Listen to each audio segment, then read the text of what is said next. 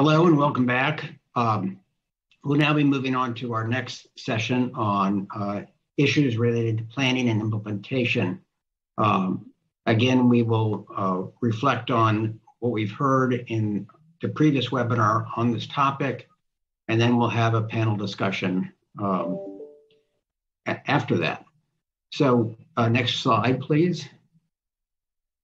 Joining us today for this panel will be Dr. Anuj Mehta, who's Assistant Professor of Medicine at Denver Health and Hospital Authority in the University of Colorado and National Jewish Health, and Shandine Wood, who is a health system epidemiologist and tribal liaison for the New Mexico Department of Health. And we'll start off with a presentation by Dr. Mehta. Thanks so much, Dr. Toner, and I want to thank all the members of the Academy and especially this planning group. Not all of us could be here today, but everyone contributes to this presentation. And what I think was really a fantastic conversation about planning and implementation of crisis standards of care. I'm giving this presentation on the heels of some fantastic opening remarks and really insightful ideas about consideration of staffing. So I'm hoping I kind of live up to that messaging. And what I want to talk about really is reflecting on some of the challenges that we identified around planning and implementation of crisis standards of care. And then in the last couple of minutes of the presentation, think about what are opportunities looking forward. If I've learned one thing, and I've learned many things from this pandemic, but if I've learned one really important thing is at some point in the future, we will face another crisis. And hopefully it won't be as long or be as dire as this one, but again, what can we learn from this crisis to inform the ongoing crisis, but then also looking forward? So when we presented at our initial webinar, we focused on this idea of plans, converting that into reality. And we looked at implementation case studies, which we'll talk about in a second, workforce preparation challenges. And I think we heard a lot about that from the staffing group, not only in thinking about how do we prepare the workforce for implementation of crisis standards of care, but also how do we retain them? How do we deal with the fact that we're missing large groups in our workforce? At this point, a lot of it's due to burnout. But you can imagine in another crisis, you could imagine healthcare workers becoming ill from the disease. Luckily, I think that a lot of healthcare workers originally did fall ill to this disease, but we're seeing less and less of that with vaccines. I think there's a lot of decision-making challenges, and we've seen a lot of debates about how you triage patients for ventilators. How do you choose one patient or the other? With hot debates from a variety of interested stakeholders. So how do you make these really difficult decisions for things that you can anticipate, such as ventilator shortages, but also how do you guide decisions for things you can't anticipate for a crisis that may evolve and change over time? And then how do you really take into account public and stakeholder perceptions to make sure that the plans that are implemented have at least some input from the people whom they're going to affect? And really what we highlighted was that situational awareness must drive a lot of the decision-making related to crisis standards of care development and planning around declaration and activation, implementation, and then evaluation and monitoring. And situational awareness, I think, is going to be a theme that we're going to talk about, something that the healthcare field and public health in general is not necessarily the best at or hasn't mastered yet, knowing on the ground situational awareness of utilization of resources and adequacy of staffing. So one of the things that I think we learned from our initial presentation was that community engagement is a really important part of crisis standards of care and probably a very underrepresented or underappreciated part of planning. When we think about crisis standards of care, we typically have healthcare providers of a variety of fields, ethicists, palliative care physicians, government individuals, public health officials, but oftentimes the public are the ones that don't have a seat at the table. And so community engagement is really critical to build trust early, to build trust with community members. Nobody wants crisis standards of care, nobody wants triage, but in the event that the demand exceeds the resources, having some degree of trust is fundamental to keeping the healthcare system working. So we learned that engaging with community members early, but on an ongoing basis and really listening and taking to account recommendations, you have to ensure that it's inclusive and diverse. I think what we've learned during this pandemic is that the pre-existing inequities in our healthcare system have only been exacerbated and highlighted. And so thinking about how we can work towards a more robust evaluation of crisis standards of care and inclusion in the planning process, that structurally marginalized communities are fearful of discrimination and implicit as well as explicit bias. And we need to understand that the impact that decades and centuries of inequities may have on crisis standards of care implementation, and that messaging around crisis standards of care is complex, but it needs to happen. We can't activate and implement crisis standards of care under a blanket. It affects the public, it affects our patients. And so figuring out ways to communicate that to individuals is not only important for the uptake and implementation of crisis standards of care, but also for alleviating some of the stresses related to it. If people understand truly the nature of crisis standards of care, they may be more willing to undertake mitigating circumstances like mask wearing or vaccination to prevent the impact of that. I think this is where situational awareness is really important when we think about coordination and collaboration. So we've identified challenges associated with staffing and inventory, tracking of equipment and supplies across hospitals and healthcare systems. And we just heard a fantastic conversation about the challenges related to staffing. And we have the same issue related to stuff, ventilators, dialysis machines. And we know that some hospitals may have a lot of resources and other hospitals may not have as many resources. And we, as a healthcare profession, don't do the best at taking advantage of modern technology to really identify where resources are in real time and being able to load balance across a region or a state or across state lines. And I think that type of thinking forward, that type of situational awareness that's adaptive and also real time will be critical in making sure that we're not triaging care or rationing resources where there may be an abundance in one area but not enough in another. So situational awareness, resource sharing, and load balancing are critical to both the planning and implementation of crisis standards of care. That individual facility activations versus regional activations has become a hotly debated topic. While we would like if load balancing is appropriate and done well, that would require that crisis standards of care would be implemented uniformly across a region or state. But we have seen where individual hospitals lack certain resources. And so I think one of the learning points moving forward is how do we support those individuals such that they don't have to move to crisis standards of care in terms of triage when the rest of the system isn't necessarily working, marching towards that point.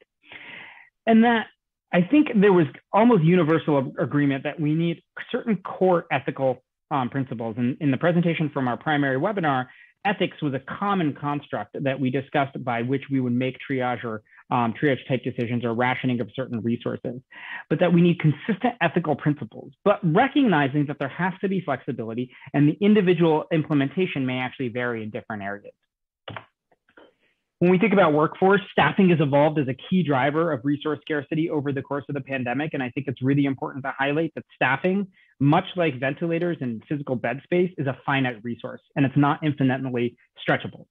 We can't just keep on adding more patients to nursing loads, physician loads, respiratory therapy loads. We can't ask our outpatient providers to come into the hospital endlessly and never be available to their outpatients for phone calls. We need to come up with better ideas to support staffing during these long drawn out crises that we're currently dealing with. Clinicians are worried about threats to their individual decision-making, especially when some parts of crisis standards of care becomes algorithmic. They're worried about their autonomy and then their moral and ethical duty to the patient. And that's where I think the idea of triage teams really stems, that there has to be transparency and communication to the workforce about crisis standards of care, what it means and how it's going to affect them, and that management and hospital administration need to support the workforce through implementation and duration of activation. And that doesn't just mean, ensuring that they have adequate resources. It's also a recognition, and this is from some tabletop exercises in the beginning of the pandemic, where people participating in triage making decisions as an exercise suffered extreme psychological distress. And so we need to be able to support both from a resource perspective, but also a mental health perspective, people that have to make some of these difficult decisions. As we look forward, I think one of the things that I've learned, and I think our group is in agreement, that crisis standards of care is not just triage. By triage, I mean allocating scarce resources to some patients and potentially not to others. Crisis standards of care is really a deviation from our standard of care, where care to patients is degraded from what we would consider to be acceptable. And it's not just allocating to one and not allocating to another. And when we think about that, that line between contingency and crisis, I think becomes more blurred. And that is where a lot of the discomfort arises from clinicians. And so the spectrum of crisis standards of care really is one where we have to think about our reduction or temporary suspension of non-urgent procedures. We've seen that in many states. Establishing pathways for additional urgent outpatient follow-up. If we need to decompress our hospitals, then we may need to discharge patients early or not admit them at all if they're deemed to be lower risk. And we need to figure out ways to augment their ability to follow up and also provide necessary resources regardless of the ability to pay, such as supplemental oxygen, which has been a major barrier during the pandemic. As I stated multiple times, we need to think about statewide load balancing and combined hospital transfer systems. Colorado created a crisis standards of care for healthcare staffing as an entity in and of itself, separate from triage. And that's part of this continuum of crisis where we recognize that we're deviating care, it will impact patients and may require additional liability and licensure protections. That we may also alter our standard therapies before we start full triaging. And by that, just thinking about dialysis as a core example, we may shorten dialysis sessions. We may cycle continuous dialysis so that we try and treat as many patients as possible, recognizing that the staffing and the machines are a finite resource. That's before we have to move to formal triage protocol implementation. And so this continuum is crisis. This continuum presents a risk to the moral and ethical duties that clinicians have, and also to licensure and liability aspects. And so viewing this as a continuum as opposed to triage being equated to crisis, we think is critical. This is just an example of where we can imagine the full scope of triage. And so at the beginning of the pandemic, we really thought about ventilators as the really scarce resource limitation. But as this crisis has evolved and as we lost healthcare workers across the field, we see shortages in emergency department staffing, outpatient staffing, general medicine wards, nurse staffing, respiratory therapy staffing. We see shortages in medications and equipment that are not related to ventilators. And each one of these red dots is a potential point of triage where you may have to make decisions about who will get admitted to a hospital and who won't, who may get transferred and who won't, who gets admitted to an ICU or who may be downgraded. Not that they won't receive care, but downgraded to a step-down unit or a floor bed. How do we allocate scarce medications? We've already seen some shortages in some of our immunotherapies for COVID, but also for other conditions, not just COVID. And that's the other thing that we're seeing across the country is that non-COVID conditions are also becoming increasing and putting a strain on hospital resources. And then finally, thinking about reallocation for treatment failure. And so this prior views of crisis standards of care is focused heavily on ventilator allocation. But I think now what we're facing is shortages across the entire system, and we have to broaden our scope. And thinking about that, as we realize that multiple resources may be identified, and this is something that we're considering in Colorado, is a very broad framework for crisis standards of care from which specific forms of triage may be derived, such as triage scores for ventilators. But asking this idea, thinking of the continuum of crisis, that to decompress a hospital, not an ICU, but a hospital, we may identify the lowest risk patients who would potentially do well at home with additional resources compared to the other spectrum where for ventilators, we try and identify the patients who won't benefit even if they were to receive that. They would die regardless of the ventilator. And working our way backwards really came up with 4 core questions that could potentially guide a more global crisis standards of care framework. 1, how likely is a patient to survive without the resource being considered? Namely, are they low enough risk, not low risk, but low enough risk that if they don't receive, say, hospital admission, they could potentially be provided care at home with added resources? How likely is the patient to not need readmission or reevaluation without the resource considered? So again, for emergency department admissions to hospitals, survival may not be the key thing. We may be actually focused on having them not represent to the hospital to require more resources. And then number 3 is really that ventilator question. How likely is the patient to survive even if they do receive the resource? Is this somebody, unfortunately, who has a 2-month survival with end-stage cancer? So regardless of the ventilator we provide to that patient, they will be unlikely to survive even in the short term. And then finally, as we think about identifying lower risk patients for home therapy, Do they have access, realistic access to those types of alternate care pathways? Do they have outpatient follow-up? Can they afford it? Do they have outpatient medications? Do they have durable medical equipment allowances for supplemental oxygen? And if they don't, maybe that patient is somebody that would be prioritized for inpatient admission. And so recognizing that crisis standards of care is a continuum, but also involves a whole host of decision-making points that we think about today, and we can't yet anticipate what we'll see tomorrow in this pandemic or the next pandemic. So how do we think about a framework that can guide both ethically and practically our decision-making? Just closing out, I want to thank the entire group that contributed to this: Megan Jane, Aaron Serino, Shandine Wood, and myself, and Eric Toner, and everybody that's helped. Megan and Aaron unfortunately cannot be here today, but I'm going to turn it back over to Eric for some discussions. Thanks, Anuj. Great talk. I want to invite Shandine to join us now. And Shandine, do you have any comments or perspectives, either comments on what Anuj had to say or your perspectives from out in New Mexico? No, just really excellent comments provided by Anuj. So thank you for that. That really was a group effort, and just enlightening information all throughout, and many things to consider, especially for the impact on New Mexico, the rural state that we have. And we're also a state with a really high Native American population that pretty much primarily resides in frontier rural areas. So some of the resources out there in terms of staffing and equipment is dire already. So the impact of a pandemic such as COVID-19 for rural tribal areas is exponentially detrimental to a lot of communities out there. However, some of the communication out there is pretty tight-knit and consistent in terms of the lack of resources. So there's already this environmental, community-based mental preparedness for the hardship of what it is like to live out in the reservation. So I think just some of the considerations that are put forth from this group in these series of meetings out to the decision makers and policymakers to really consider some of the federal impacts that can be made to alleviate some of the situations in some of the areas, like the reservations, like tribal areas, rural states that have less resources. But no, just excellent comments all around, and just so many things I've learned coming into this. And thank you to everybody. Well, thank you, Shandine. So we got a question a little earlier on. That I think applies to the discussion we've been having most recently. And it relates to the idea of triage and allocation of scarce resources. And the question essentially is, how do you assess the impact of moving resources from one group to another group?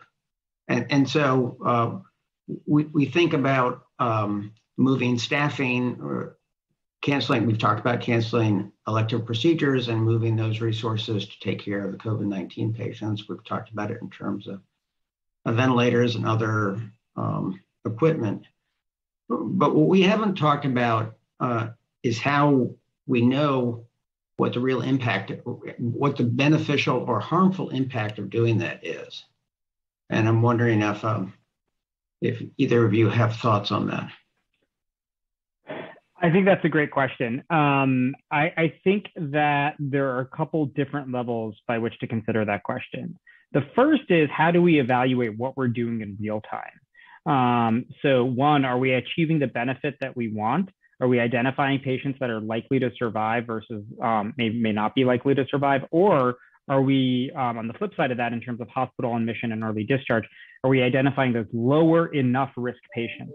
And that's actually looking at outcomes in real time. I think we need to be tracking patients when we triage, not just waiting until after the crisis is over. I also think we need real-time equity evaluations of what we're doing. So we know that there are inequities that are built into our healthcare system that stand on decades of inequities, and they've been exacerbated in the pandemic. We also know that a lot of our scoring systems that have been proposed, even the ones that I proposed in Colorado, have inequities. Who's more likely to develop diabetes or heart failure? Who's more likely to wait to present later in the course of an acute illness? because they may not have outpatient access. And so we need to be evaluating the equity implications of what we're doing, and recognizing that people that live in rural areas or in areas with limited resources may be presenting much sicker only because of their healthcare access. And so if they're penalized for that, has a huge equity implication. I think the other question, and we're starting to see this from the beginning of the pandemic, is that by canceling surgeries, by canceling screening colonoscopies, by limiting access to, say, screening mammograms, at the beginning of the pandemic, we are only now seeing the full implications of the fact that we're diagnosing cancer, colon cancer at a later stage, and I think breast cancer at a slightly later stage. And that obviously has implications for hundreds, if not thousands of patients. But the tough part about that is a delayed consequence that can never be assessed in real time. I think what we need to be doing now, we're still in the midst of a crisis, but continuing further on, is to be thinking about how shifting resources affected other patients in both short-term and long-term, and then that has to inform the decisions for the next crisis of where can the healthcare system actually flex up? Where are the detriments when we actually flex down, say canceling certain procedures? And we have to incorporate that information and research that must stem from that into planning for the next crisis. Thanks. So another question, we're now getting several questions, and this one is for you, Anush, and it relates to who makes these triage decisions. And I know you have particular thoughts on that, so why don't you talk to that? Yeah. I think there's the large scale frameworks and scores that may be adopted at a state level. And I think you need to be really thinking about key stakeholders' involvement in those types of big documents. On the ground level, when you're in crisis in a hospital, my personal opinion is that you need to take this away from the bedside care team. I think the bedside care team has an ethical and moral obligation to treat the patient in front of them and can't weigh between their different patients. And so having an objective is the wrong word, because as healthcare providers, all of us involved in healthcare, public health, none of us are objective. We want to help people as much as possible. But having a slightly more objective group of people with expertise to make those decisions, I think is paramount. So we're not putting undue stress on the bedside clinical team. Thank you.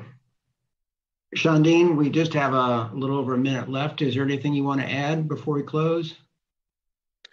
Yeah, I think one thing that's important as a takeaway from the information that we provided for our little section here is adherence to the plan in a consistent format across different sites, with hospitals, with regions within the state.